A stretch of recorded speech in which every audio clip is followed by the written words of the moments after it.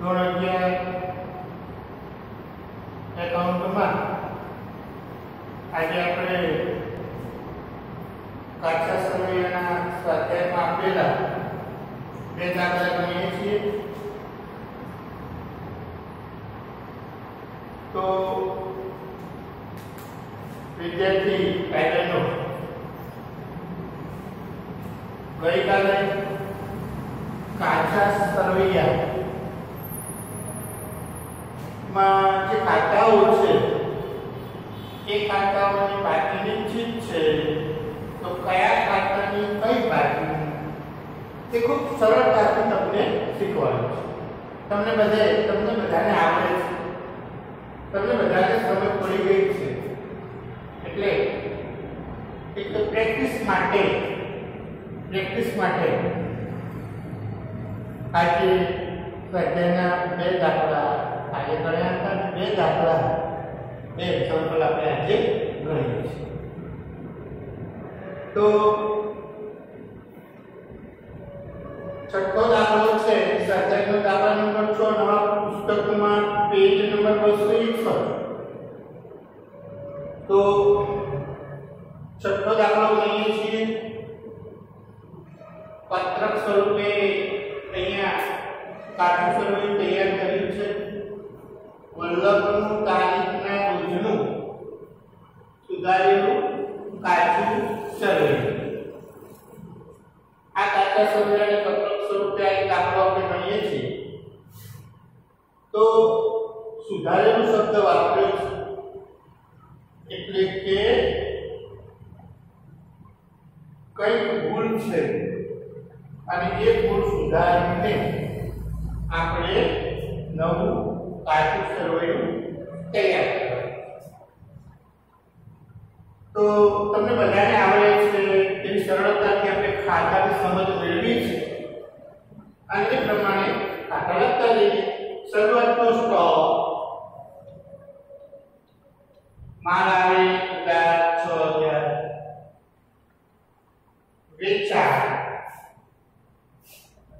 વેચાણ જમા 86000, વેચાણ પર માલ 45000, 4000,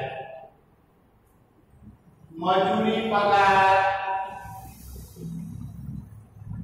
31000 ખર્ચ ઉધાર, લેણી હાલ સમજવાનું છે અને એનું ચેપ્ટર આવશે લેણી 8000, દેવાદારો લેણું ઉધાર 10000, ભાડું શું કહીશું ખર્ચ ઉધાર 4000, રોકડ મિલકત આવે તો ઉધાર 1800, લેણદારો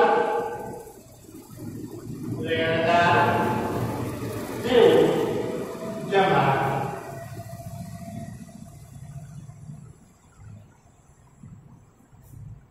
આખો સ્ટોક લખાશે નહીં, કારણ કે કાચા સરવૈયાની બાકીઓ આપી છે.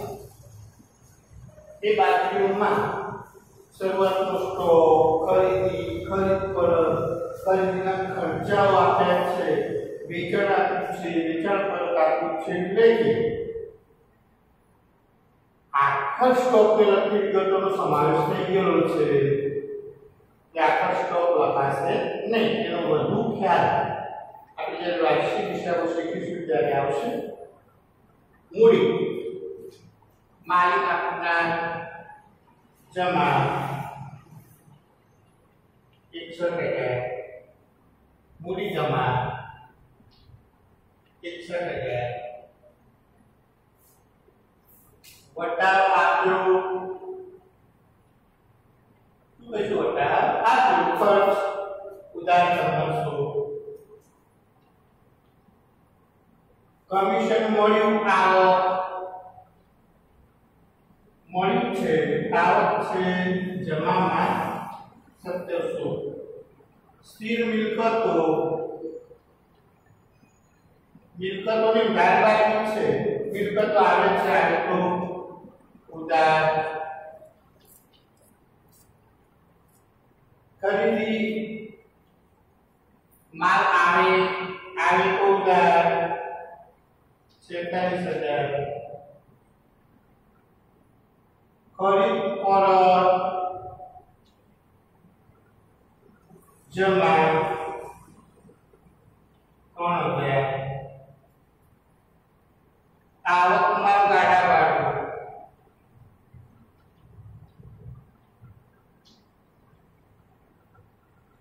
ખર્ચ કહેવાય 1600 રૂપિયા ઉધાર. જાવકમાં ગાડા ભાડું ખર્ચ કહેવાય, ખર્ચ કાઢી ઉધાર થશે 1700. દેવી ઊંડી, દેવું સમજવાનું, દેવા કાઢે જમા થાય 13000. વ્યાજ ચૂકવ્યું ખર્ચ કહેવાય અને ખર્ચ કાઢે ઉધાર થશે. તો વિદ્યાર્થી મિત્રો બાકી લખી છે એકવાર ચેક કરી લઈએ કે દરેક ખાતાની બાકી નિશ્ચિત છે અને એ નિશ્ચિત બાકી આપણે લખી. અહીંયા આ બાકીઓ લખ્યા પછી અહીં સરવાળો કરીએ છીએ. સરવાળો, ફૂલ સરવાળો, સરવાળો થાય છે 1,600. 1,600. હવે સરવાળો કરીશું તો આ બાજુ 1,600 થાય છે. આપણે સુધારેલું કાચું સરવાળો બનાવીએ છીએ. આ બાજુ 7% ડિફરન્સ આવે છે, ના હોવું જોઈએ. તો કાચું સરવાળો તૈયાર, વાર્ષિક હિસાબો તૈયાર કરવાની ઉતાવળ હોય અને કાચું સરવાળો જ્યારે મળતું નથી ત્યારે આવો ડિફરન્સ આવે છે, આવો જે તફાવત આવે છે એને ઉપલબ્ધ ખાતે લખવામાં આવે છે. આ કામચલાઉ એક વ્યવસ્થા છે, આ કામચલાઉ વ્યવસ્થા છે અને આ તે કાચું સરવાળો મેળવી લેવામાં આવે છે. ત્યાર પછી બીજા એક દાખલામાં પણ સુધારેલું કાચું સરવાળો બનાવવાનું છે.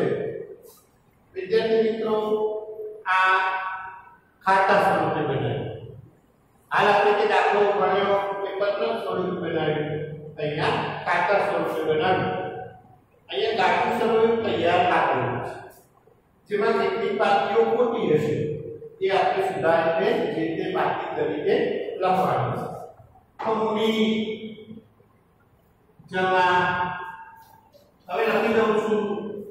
જો કોઈ અઘરો શબ્દ હશે તો સમજાવીશ.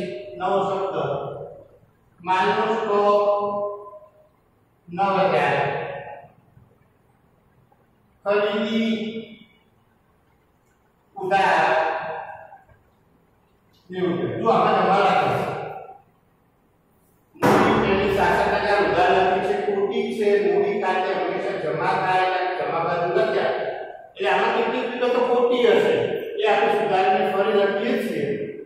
એટલે ખરીદી ઉધાર વેચાણ જમા, વેચાણ જમા 96000. માલ પરત ઉધાર, અહીંયા માલ પરત જમા, જમા છે 6000 અહીંયા લખાશે અને માલ પરત ઉધાર આપવાનું લખાશે.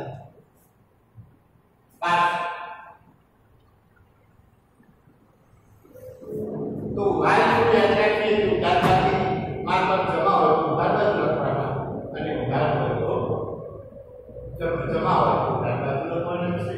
ઉદાહરણો જવાબ લખવાના છે.